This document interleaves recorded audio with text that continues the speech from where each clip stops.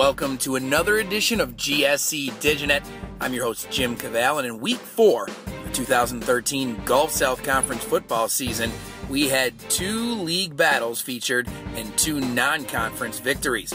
First, Delta State, now 3-1 overall, 2-0 in conference play, became the first team this season to hit the 2-win mark in conference action by outgunning newcomer Florida Tech, who falls to 0-2 in conference play, as Delta State won at home on Saturday 52-31. DSU overcame a third quarter comeback by the Panthers, scoring 21 unanswered points over a 6-minute stretch in the fourth quarter. Meanwhile, West Georgia, now 3-1 overall, 1-0 in conference play, captured its league opener and moved into its road record of 2-0 thanks to a 31-14 triumph over nearby GSC provisional rival Shorter College.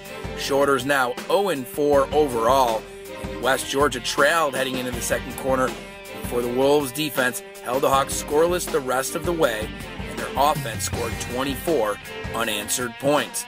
Number 1 nationally ranked and the defending champion Valdosta State Blazers are now 3-0 overall, 1-0 in conference play. Number 14 West Alabama took a break from league action to notch non-conference victories. Both teams won as UWA opened the week by blowing out Concordia of Alabama 71-14, while Valdosta State capped off Saturday's action hosting Game 5 of the GSC TV Live Game of the Week package, and Lone Star Conference foe Angelo State fell as Valdosta ran out to a 20-0 halftime lead en route to a 37-3 triumph.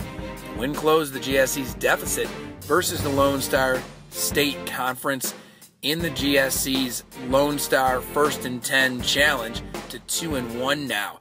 In men's soccer, University of West Florida and Alabama Huntsville both picked up 2 Gulf South wins in conference play this week. UWF earned its way to a tie for the lead in the GSC. And in women's soccer, not much different. Valdosta State University and the University of West Florida battled to a 1-1 tie on Sunday, while VSU now has a secure lead in the Gulf South Conference standings. West Florida is right there with them.